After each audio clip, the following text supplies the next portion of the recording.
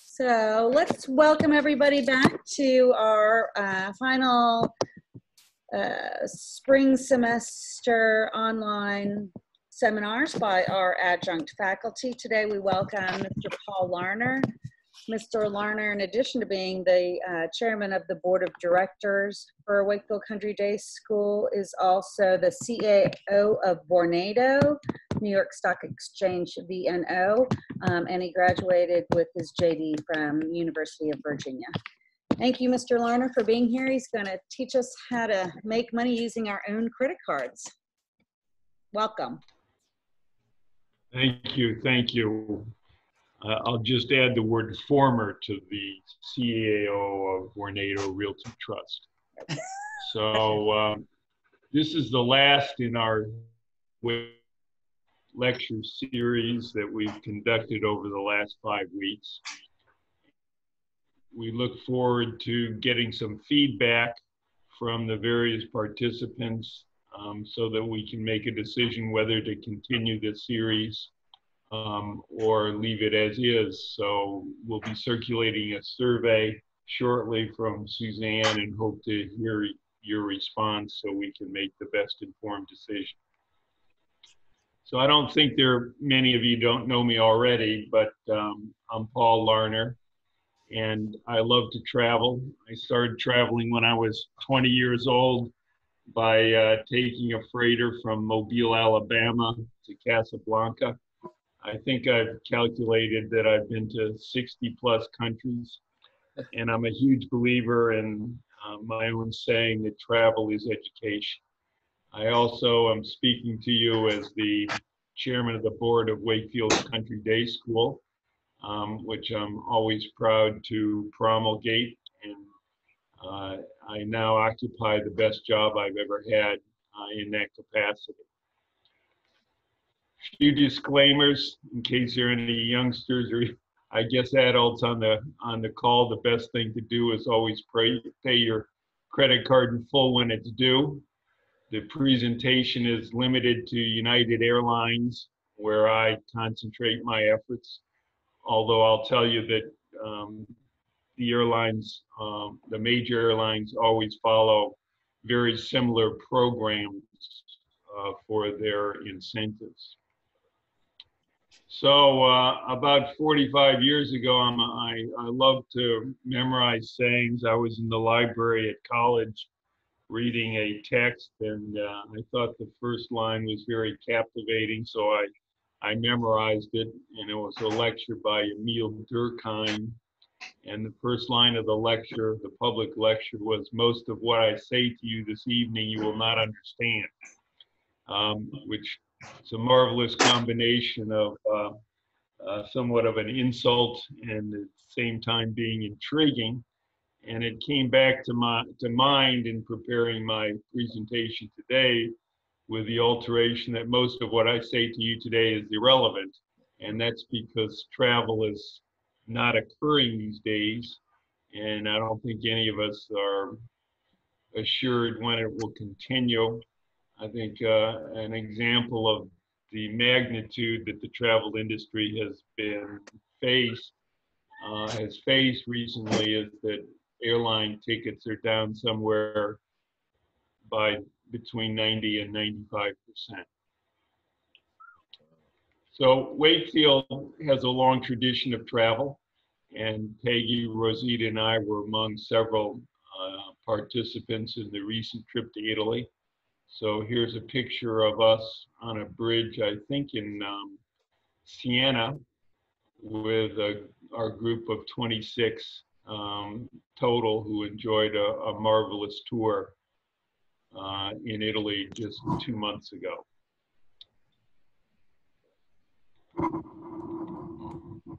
So in 2005, the Today Show had a wonderful series called Where in the World Today, where they sent Matt Lauer to various places around the world and had the audience guess where Matt Lauer was that day. So before we get into the specifics of tricks of the trade, I thought we would have a quick Where in the World Today contest. The award is that the first person to send me the correct answer gets a nickel. So I'm going to count to 5 slowly, and we'll see who comes up with the right response.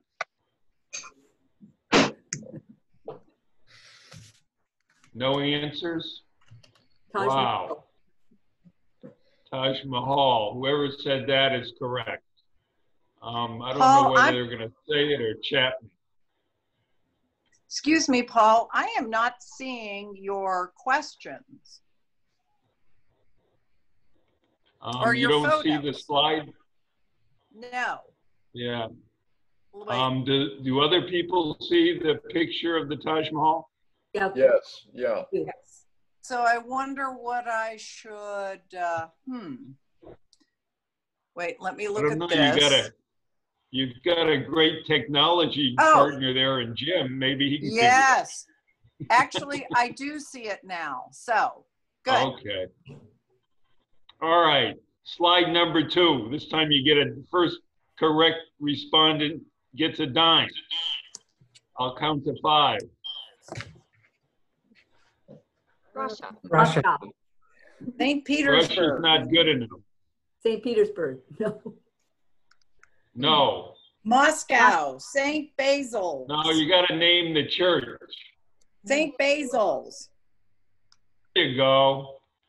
Who said that? I did. Peggy. Peggy. Nikki gets a dime.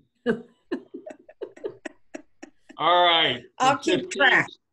For 15 cents. Ooh. You got to tell me what this is and where it is.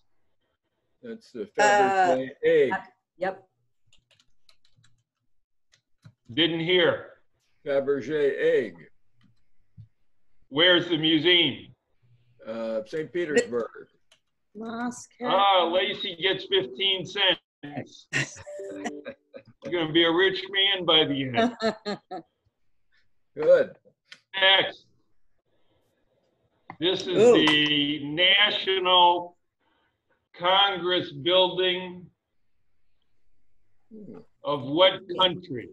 And what capital? I'm going to guess Edinburgh. No. I can't see it. Canada. Yes. Okay. Oh, Canada. What city? Ottawa. Ottawa. Ottawa. There you go. All right, now we're going to get a little bit more difficult. The most picturesque island in the South Pacific is? Bali. Maui, no. Bali. Oahu. Bora Bora. This is a, what do they call it on Jeopardy? A double down? Double jeopardy. Double Jeopardy. All right. 1, 2, 3, 4. Out of time. That's Bora Bora.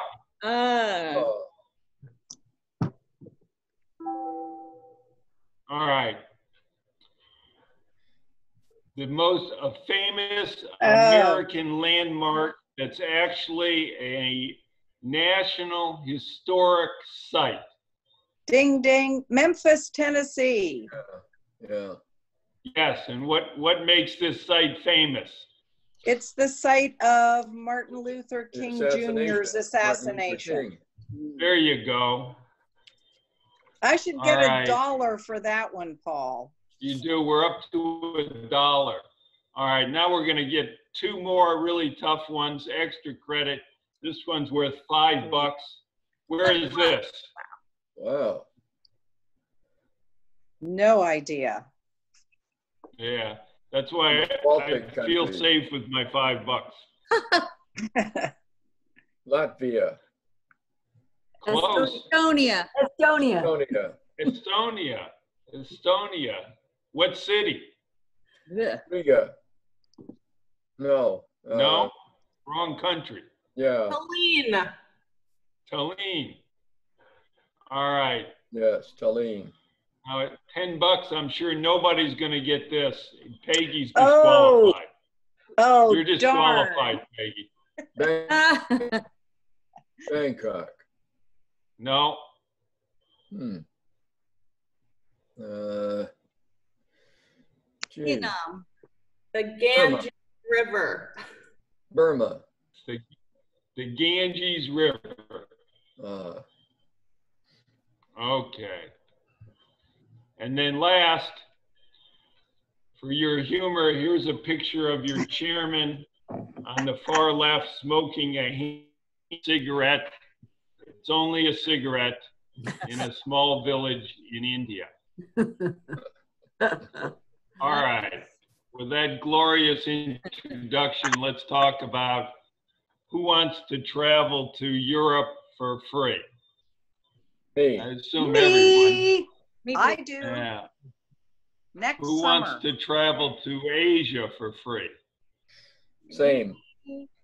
Same. Yes. So we've got some interest. All right. The general lay of the land.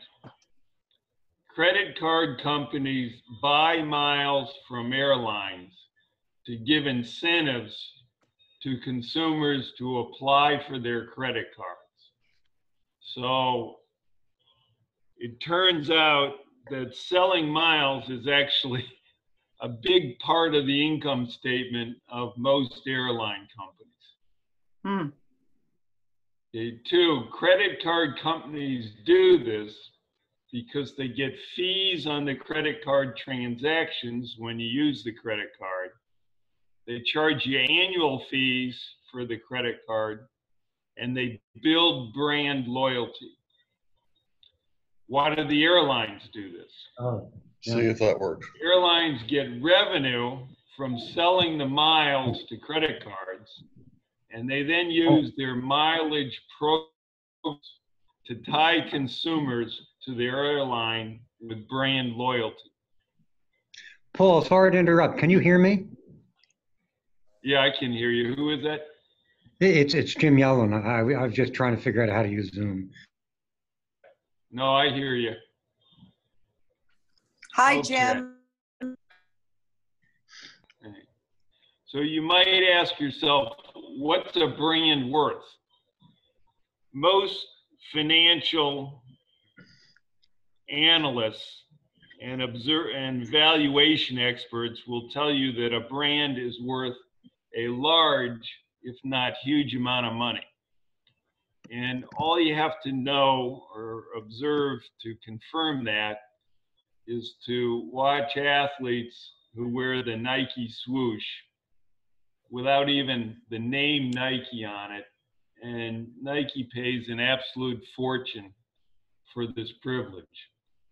So there's all kinds of complex formulas and analysis of how to determine the worth of a brand. And in fact, even small enterprises like Wakefield Country Day School, believe it or not, we have discussions about our brand, and we design some aspect of our marketing budget really to push out, preserve, and enhance our brand, in contrast to marketing programs that have a specific call to action. So last general point, if you're just a newcomer to this gig, probably the most important thing is to choose an airline with a hub near where you live, because this deal is going to work best if you're near a hub that has flights that go where you want to go.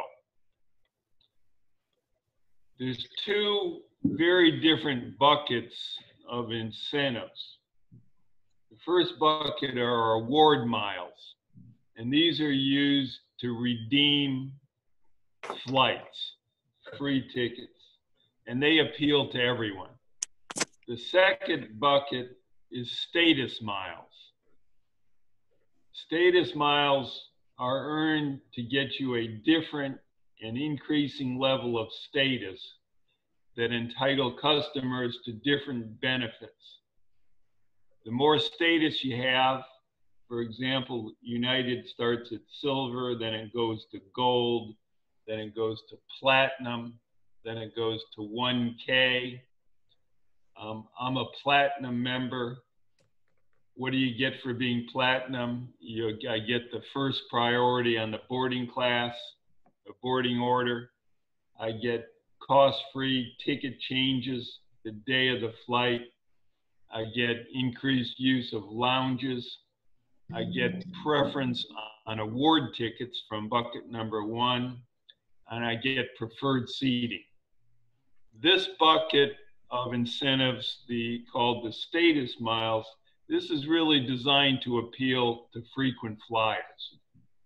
You know, people like me who put a lot of value in these additional benefits. Last, I'd say it takes a lot of work to learn all the rules involved in how to redeem tickets and everything that applies to them. So it's not a simple, easy proposition. Okay, so let's talk, and keep in mind, these two buckets are very different. Different consumers, different appeals, etc. So let's talk about the incentives and prepare to get hooked. First, and most notably, there's sign-up incentives. So depending on what credit card you sign up for, as an individual, you'll get 50,000 miles. Sometimes you can get up to 100,000 miles. You also get an incentive that they'll waive the first year credit card fee, which can run from 95 to 495 bucks. Third, you'll get a multiplier on the cost of your airline ticket. So if you buy a ticket for 1,000 bucks using that credit card for, say, United, you'll get 5,000 miles. A legitimate question is, what's a mile worth? And you can go out on the internet, and in the resale market, a mile is generally worth around a penny. When you buy them from airlines, they're going to charge you somewhere around 2 to 2.5 cents a mile to buy the miles. My last bullet, my advice is don't do it. Buying miles from the airline is a poor investment. Okay. All right, trick number 1 when you get started is, do you have a spouse or a partner or maybe a friend? So for the incentive period, if you've got a spouse, partner, or friend, you can both apply for credit. Rather than getting 50,000 between the two of you, you'll get 100,000. Or rather than getting 100,000, if you got a really great incentive, you'll get 200,000. So be good to your friend, partner, or spouse, because presumably, if you travel together, you know, you'll be able to use each other's miles to your advantage, to your mutual advantage. Trick number 2, do you have a business? Because now you can really go to town. If you're like me and you have about 10 to 15 different real estate partnerships, lo and behold, every partnership can qualify for a credit card. So if I've got an incentive deal going of $100,000 miles per business, you know, if I just use 3 or 5 of my LLCs, now I'm at 300,000 or 500,000 miles. In fact, that's how I got into this crazy gig years ago. As a friend of mine in Georgia, who owns a self-storage business, is a lawyer and has some other enterprises, you know, advised me he's got 3 million miles. So it is possible, and I suppose I should make clear that actually traveling on an airline is not at all related to or a precondition to earning miles. A lot of it is based on non-airline expenditures. Okay, moving on down. Trick number 3. There's 2 different ways to store your miles. Okay, if you've got a airline credit card that's branded with an airline, like United's Chase card, you can only store your miles with United. But if you get a bank credit card, say Chase, they will give you miles that you can allocate to any airline as long as you're a frequent flyer on that airline. So, for example, a lot of my miles are with Chase. So I only transfer my miles to United when I want a ticket on United. And that is a good policy because, one, if United goes bankrupt, I don't have to worry about losing a lot of miles with United. And 2 is, you know, maybe I want to go somewhere United doesn't fly. Maybe I want to take JetBlue to Iceland. So if I ever wanted to do that, I would join the JetBlue frequent flyer program and transfer my miles to JetBlue. Okay. Trick number 4. Well, you know, I said earlier that a lot of the incentive deals waive the annual fee for the first year. So what you can do is you could actually apply for a credit card, get your incentive of 50 to 100,000 miles, and cancel the credit card before the first year, and redeem your awards before you cancel it, and now you never have any cost. So obviously the credit card companies and the airlines don't really like this, but it is a fact of life. Okay, so now we get to the gravy of, you know, what's a reward ticket cost? Or what is it worth? So I just pulled up in the last day or 2 where you can go one way from Dulles with award miles. So if you want to go to Europe, 30,000 gets you to LHR, which is London Heathrow. 30,000 miles gets you to Munich, and 30,000 miles gets you to Charles de Gaulle. Those are pretty good deals, and for those of you who are newcomers to this, or those of you who have a lot of miles, award pricing since COVID has actually gotten quite attractive. So this is a good time to be redeeming tickets. And award pricing does change a great deal depending on the overall market, the time you're flying, your routing, blah, blah, blah. So where else can you go? And these are also attractive deals. These are economy tickets, not first class or business class. But for Asia, to go to Asia, you can go for 35,000 miles. You can go to Tokyo. That's NRT is Narita. 40,000, you can go one way to Bangkok. And 40,000, you can fly nonstop to Singapore. That I happened to run across because I wanted to provide a wide spectrum is that UIO is Quito, Ecuador. You can actually fly to Quito for 20,000 miles. That's really cheap. Wow. Also really cheap are domestic flights within the USA right now. So you can fly from Dulles to San Francisco for 12,500.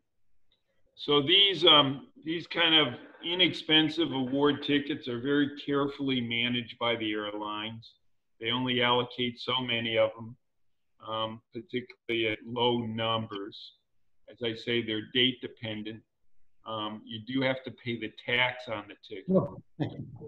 And you have to shop and be flexible on any number of items.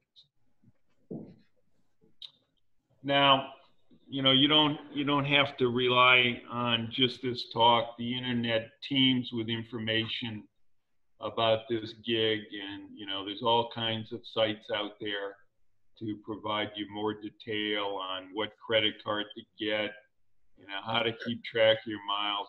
I don't go to any of them.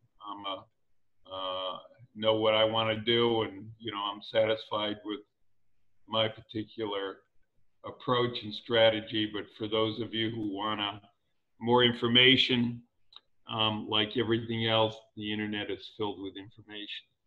So that's where we are. I'm happy to entertain any questions from anybody, should they have any.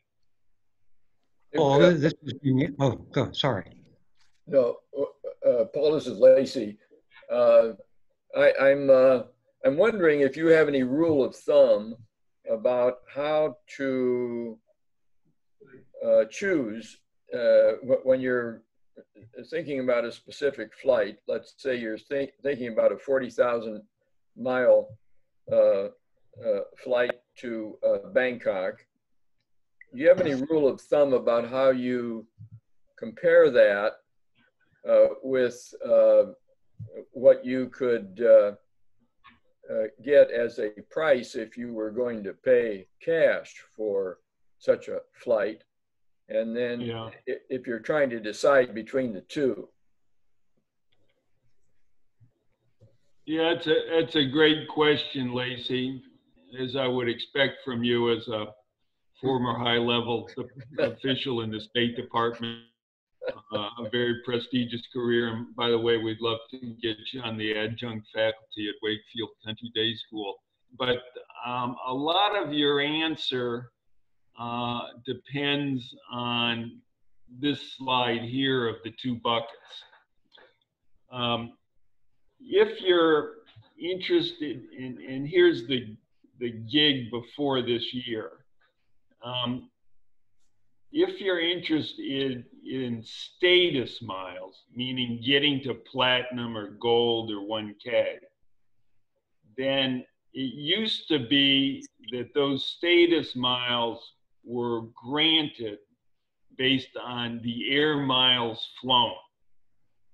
So if I could buy a ticket for $600 round trip to Bangkok, which is a really cheap price that is occasionally available, I have to compare that against getting what used to be, what was then 20,000 status miles, because that's the air distance from Dulles to Bangkok round trip.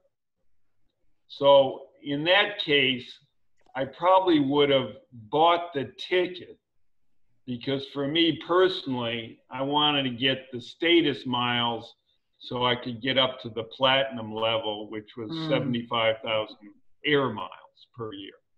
Okay. Now, on January 1st of this year, the airlines changed the way they compute status miles, so that now it relates to the cost of your ticket. So the particular incentive that I had to buy tickets was because under the new arrangement to platinum, because the cost of the ticket is too cheap, so I don't get 20,000 miles anymore. I get, maybe the equivalent of 2,000 or 2,500 miles. So that gig is over. So to get back to your question, in front of us right now is, would I rather use 40,000 miles or to get an award ticket, or would I rather buy a ticket for $650? And so you could use the 1 cent, what's an award mile worth, 1 cent a mile, to figure that out. But there are also, other factors related, like how many miles do, I mean, as 2 million 40, or am I who's got an incentive and I'm just doing this and I'm not going to renewal fee. I'm just going to use miles. So a lot of personal, and that's a long explanation of how the motivation to buy tickets for status miles purpose is now dead, and you really have to make a more of a personal choice of whether you want to use award miles or pay for a ticket. My general approach is I use award miles on really expensive routes. So, because I like holding on to my miles. So, for example, like I might want to be going to let's say Stockholm. Okay, and I just used an award mile to go to Stockholm because the ticket is really expensive. So there I'll use award miles. If I want to go to Bangkok, the ticket's really cheap, so I won't use award miles. So Yeah. I don't know if that helps, but that's my answer. Good. Paul, this is Any Jim other- Allen. How are you doing? Self. Good. Good in a while. Paul, my question, some credit cards you can get back. All the value, might you be better just using card? And what's the relationship between the two types of credit cards? Yeah. Well, it's another great question from my friend, my esteemed friend, who should also join our faculty and is the former ambassador to Rwanda. The 2% back, again, that's never really motivated me because I like to travel. And I think if you consider the numbers on the 2% back, let's just use an example. Suppose you spent a whole lot of money on a credit card, $100,000 a year. So you're going to get back 2,000. But that 2,000 is not going to buy me a ticket to Kigali. Right. So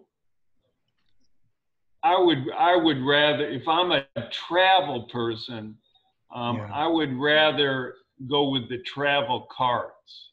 Now, look, the travel incentives are just a small portion of the overall credit card incentive business, right? I mean, you can do this with automobiles. You can do this with, food, with gas, with everything. I mean, everything's affinity branded. So what I would just say is, do it with the product that is most meaningful to you. Yeah, that makes a lot of sense. Yeah, thank you. Good. Any other questions? Paul, there's a question from Mr. Zhao, one of our faculty members. And he says, will frequently cancel your credit card before the annual fee due affect your credit score? No, it shouldn't affect your credit score.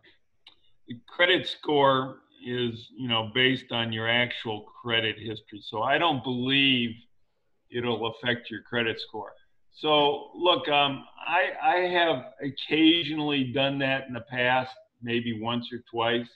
And, you have to be a little cognizant that if in the business card scenario, if you apply for 5 new credit cards in 5 months, that actually does affect your credit score. And on top of that, you might get turned down for some of those credit cards. But I would describe, if you do it discreetly, the cancellations discreetly, meaning not that often, maybe once a year, once every 2 or 3 years, you just cancel before the renewal. I don't think it's any impact, and I would describe it as a P on a 4-lane highway. It turns out that, this is such a huge business for credit card companies that they can't be bothered with, monitoring intermittent or discrete cancellations. I have a question. This is Yep. Rebecca Lowe, one of the teachers at school. So we actually have an American Airlines credit card, but you're saying it's the generic credit card and do the airlines through that. My question is, with American Airlines, we get to check 2 bags for free. And with my daughter going back and forth to school, that's a huge savings. However, she's only a user on my account, so her baggage is only free if I travel with her. So I'm trying to decide, I guess I should just look into it, if be better just to switch to like a Chase card like you're saying. Do you have any input on that? So your choice is between a Chase card and an American card, American Airlines direct card. So first, I don't know whether. So our American card's actually through like Citibank, I believe. Yeah, but it's your miles are parked with American. Yes. They're not parked with Citibank. Yeah. And our card actually says American Airlines on it. Yeah. So are you more interested in award miles or free check bags? Well, both, but I'm trying to figure out since she doesn't actually get the free check bagging, I guess I should go for the award miles then, is what I'm trying to figure out. Because she only gets the free baggage if I'm with her. And a lot of times when she comes home, I make her just do a carry-on so she doesn't have to pay that fee. Yeah. That's a good policy in and of itself. Yeah. How about if you did this? You can add her as probably at no cost, and have her own credit card on your account. She does. If that works, she does. Mm-hmm. And they still don't give her a free check bag? It really depends on the agent. Every once in a while they'll give her a free one. But then when I've even called to dispute it, if she's been charged for it, they'll say no, only the main card holder gets it. Yeah. So depends on if the agent's nice or having a good day, I guess. I don't know, but yeah. Okay. No, you've been very helpful. Thank you. You answered a lot of like the questions I kind of have been toying with, like, do you cash in miles? Do we save them? I try to save them for like Thanksgiving because that's the most expensive time of the year. And things like that. So thank you so much. You've been very helpful for me. Yeah. The only other thing I would say is you could contact Chase and find out what their rules are for who gets free check baggage. Okay, great. If your daughter were to obtain a Chase card on your account.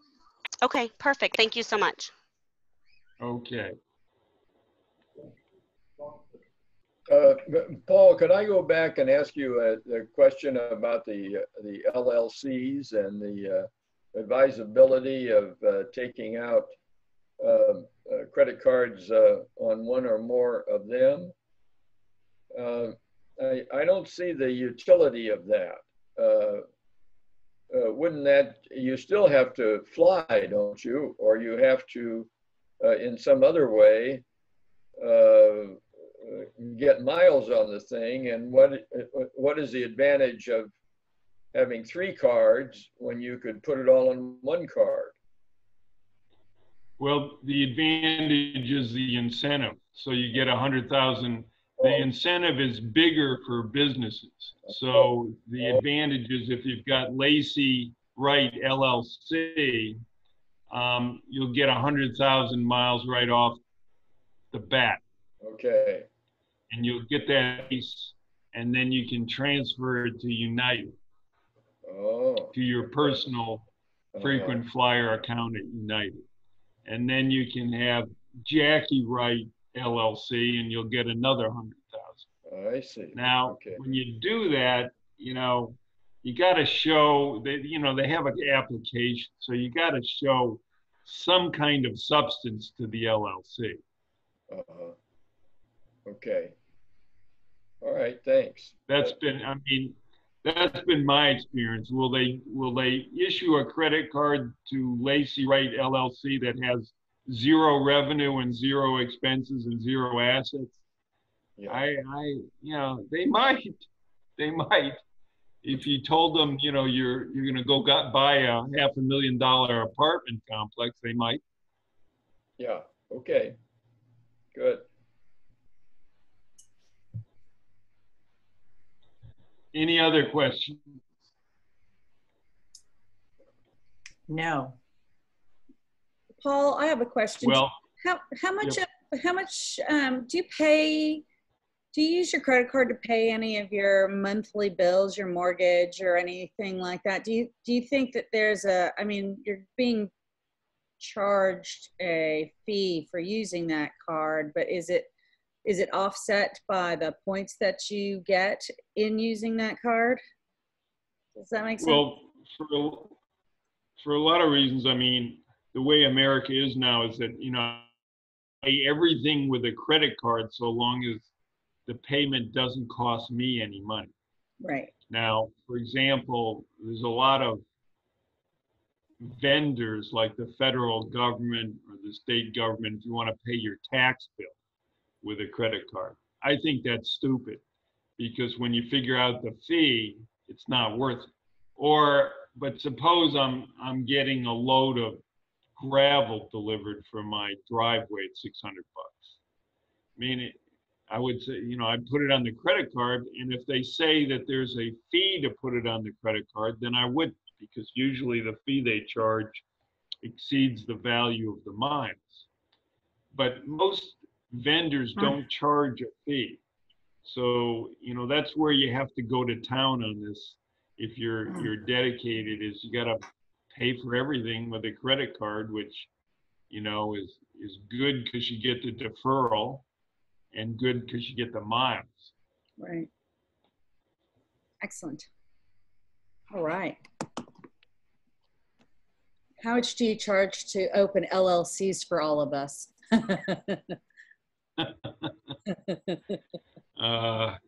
We can all go in together. You can do it on the internet pretty cheap, but you know, you do in Virginia, you do have to pay $50 a year.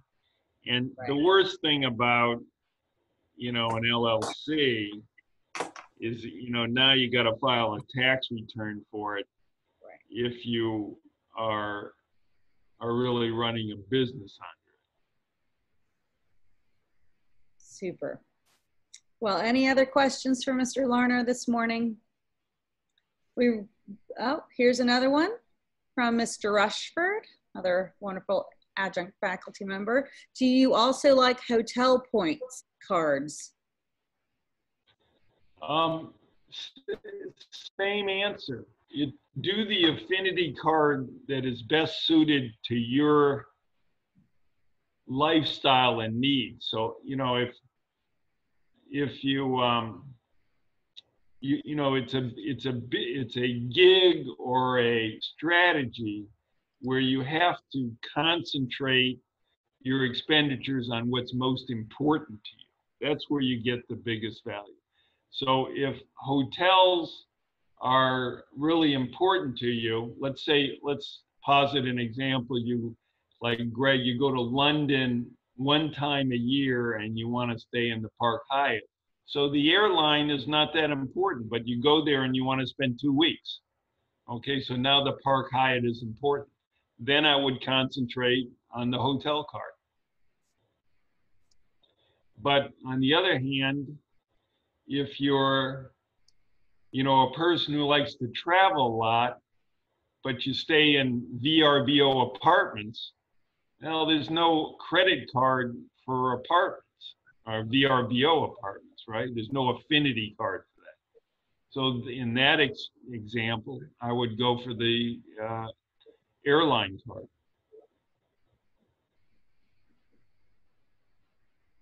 Great.